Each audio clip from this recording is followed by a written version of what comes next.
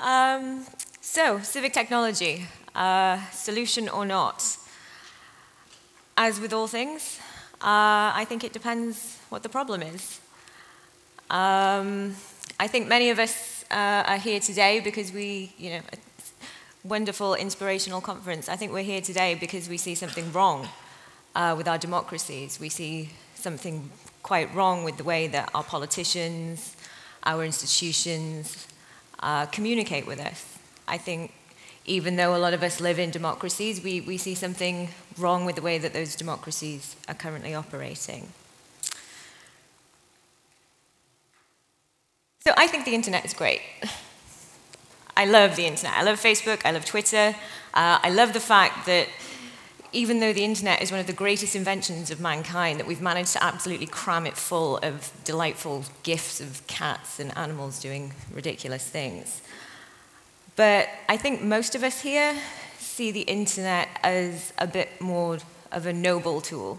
It can be used in a more noble way, rather than just using it to discuss the latest episode of Game of Thrones with random strangers from around the world. We actually see the internet's potential to kind of harness people power to fight back against what we see as injustice. And that's where civic tech comes in. Now, civic tech is one of those kind of slippery kind of things. It's probably better described by what it's not than what it is. It's not commercial. It's not a for-profit venture. It's not really led by government, even though we have things like e-government, even though we have great initiatives now that are trying to bring governments and tech closer together. Civic tech normally sits outside of government. And it's not really social. It's not really social media in the kind of very narrow sense of what we think of when we talk about Facebook or Twitter. Civic tech is that kind of digital space between government and citizen. It's a space that can encompass lots of digital tools that are supposed to enable participation, that are supposed to help people engage them in politics, in government, in everyday civic life. And we have quite a lot of assumptions about civic tech. I'm from mySociety. We are one of the first civic tech organizations in the world. And these are kind of our assumptions. We believe that civic tech is built to do good. We believe that civic tech makes democracy easier to access. We believe that our tools help create better communities. We believe that if you use these tools, you're not only making a contribution online, it's having a tangible offline benefit, not just for you, but maybe for other people in your community as well. We build interfaces that are supposed to be easy for everyone to use, and that's really important. Civic tech is supposed to be for everyone. Civic tech is supposed to enhance democracy for everyone, not just those people who are educated, not just those people that have the latest iPhone. Civic tech is supposed to be for everyone, and if we want it as a tool to make democracy better, it needs to be accessible to everyone. But is it? Is civic tech a kind of golden solution? Is civic tech something that is going to be a solution for everyone? Maybe. I'm from mySociety, so maybe I should just say yes and leave it at that. But I think to answer that question, to answer the question whether civic tech can really be a solution, the first thing we need to do is actually understand who we're even talking about. Who is even using this stuff right now? Is it everyone? It's probably not. Looking at our site figures, I don't think that's the case. I'd love it if it was, but I don't think so. So who is currently using civic tech? This is an important thing. These figures are from the Google Consumer Barometer, and these figures are actually for Poland. It's important to note that not everyone uses digital. I think in this room, a lot of us were kind of married to our phones, and we get a bit shaky if we've been away from Twitter for a while. But not everyone is like that. There are many people in the world that if someone asks a question in the pub, you don't immediately go to Google. 83% of people in Poland would kind of automatically reach for the internet to find information. But only 60% would automatically use digital to complete a task. You know, if you're talking about the kind of day-to-day tasks that people might want to complete, if only 60% are automatically thinking online is a solution, then there's a good 40% of people that are not thinking that at all. Older people. Older people are in the minority of users. Again, these are Polish figures. Whilst nearly 100% of those people under 25 are using the internet for personal purposes. When you talk about the 55 and over, that drops to 50%. So you've got 50% of older people here in Poland that aren't just not using civic technology. They're not even using Facebook to keep up with pictures of the grandkids. You know, they're not even using Amazon to get their shopping delivered. There's 50% of older people there that are not even within the sphere of what we'd like to call civic tech users. And again, people on lower incomes. I suppose, again, in this room, we're probably all pretty educated, we're probably all pretty lucky to have access to technology and to know how to use it. But we've got over 50% of people there that aren't using the internet at all, really, for personal purposes, and these are people on lower incomes. So even just looking at a few figures, we can see that civic tech is obviously not currently going to be a universal solution. You know, we can't just say we've built a great website and expect people to run to school or whatever to learn the internet to come onto these civic tech sites. So I'm going to use a quick example here. I'm going to use an example from fixmystreet.com.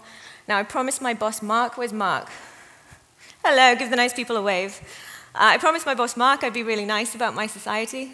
Sometimes I can be a bit critical. I'm going to be nice, I promise. But just as a kind of example of why these kinds of things are important. Fixmystreet.com, we run this site in the UK. It's a brilliant site. It's brilliant.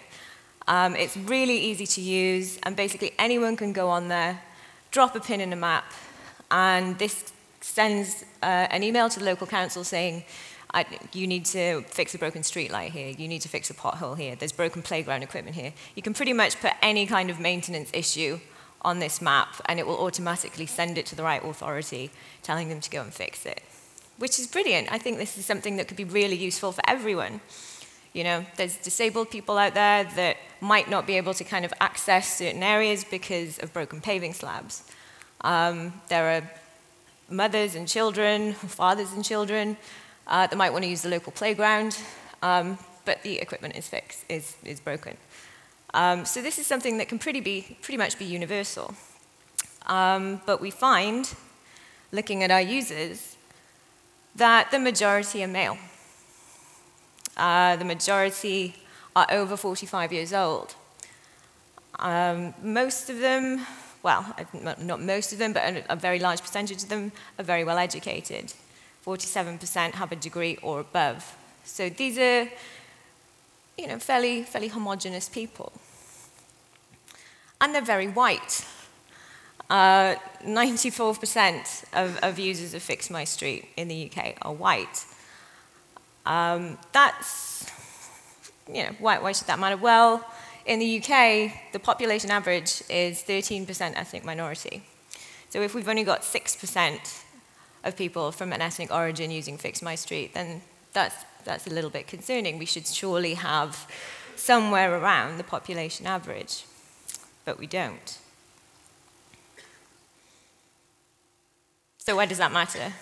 You know, we've got people using the site, surely that should be enough. It's great having people use the site. We have people say nice things about it.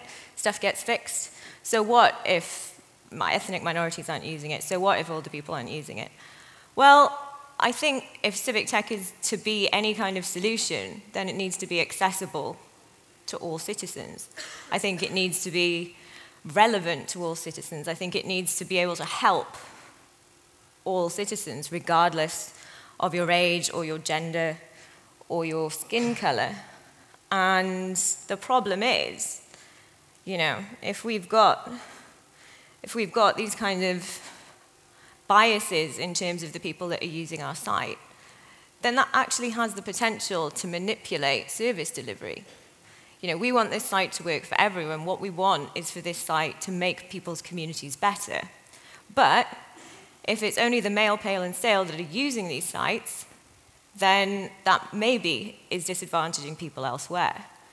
It may mean that people who are male, who are white, who are over a certain age, are living in certain areas. That may mean that if those people are the only people or the primary people that are using this site, that might mean that fixes, you know, maintenance issues in areas where there are disadvantaged people or ethnic minority people, it might mean that fixes in those areas aren't happening because these sites are being captured by a kind of pre-existing elite.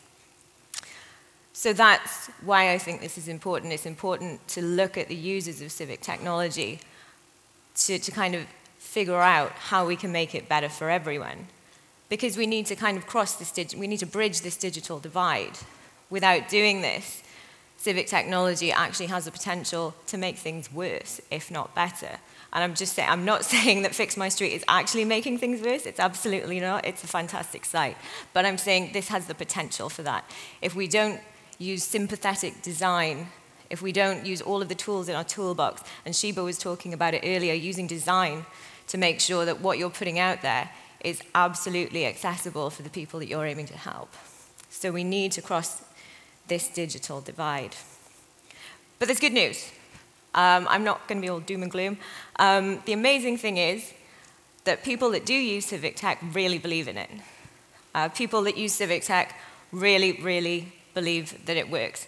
So we did a survey in the UK, in the US, in South Africa, and in Kenya. And I've just realized that on this slide, it doesn't say which countries the pie charts are from. I think that was converting it into PDF. It's PDF's fault. Okay, so that's embarrassing. I can't actually remember now which ones were the UK, the US, South Africa, and Kenya. But I think what you can see here, what we did, we asked these people several questions, but one of the questions we asked was, do you believe that being able to see this information enables you to hold your government to account? And in blue, you know, these are the answers saying yes in full. I think this fully enables me to hold the government to account. The green, yes, in part. And, you know, I believe in part that this does help us hold the government to account. And obviously no is the sliver in orange. So you can see here that over 90% of people in every single country said that civic tech, at least in part, helps them to hold the government to account. That's really important. You know, that demonstrates that once you can get people to the civic tech site, whatever it may be, that it's actually an empowering experience, it's an empowering solution. That's important to acknowledge that people feel that they're being empowered. I have no idea whether these people actually go off and do anything with this information, but it's giving people confidence that they are at least able to do something, that they are at least able to monitor their democracy. And whilst I'm a researcher and I love, you know, charts and figures, it's anecdotal evidence that also demonstrates that civic tech is doing good. I mean, these are just some of the user feedback we've got from our UK sites. And we don't actively solicit user feedback. We don't actively go out there and say, please can you send us an email if you liked it, saying how great our site is. People take it upon themselves to email us and say thank you, or say how wonderful that they thought the site was and how useful it's been, how it's helped. You know, we've even got politicians themselves that have emailed us saying they like the site.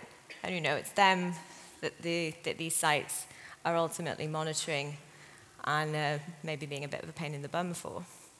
So it's great to know that users are feeling empowered. You know, people that are using civic technology are finding it really useful.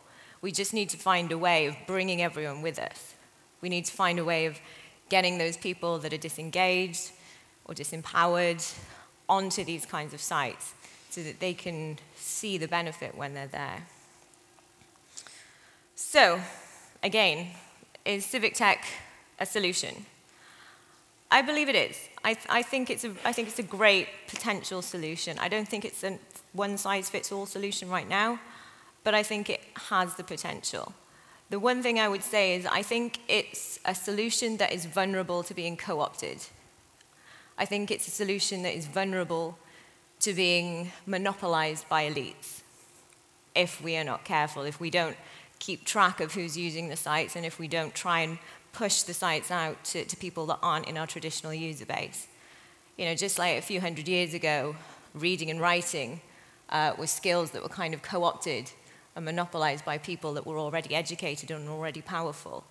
I think that civic technology is vulnerable to that. So I think what we need to do is just keep asking ourselves hard questions. I think we need to keep monitoring ourselves, not just monitoring governments, not just monitoring politicians. We need to keep monitoring our own biases as well. And I think only then, when we're quite vigilant with ourselves as well as other people, that civic tech will actually be a real proper solution. So, thank you very much.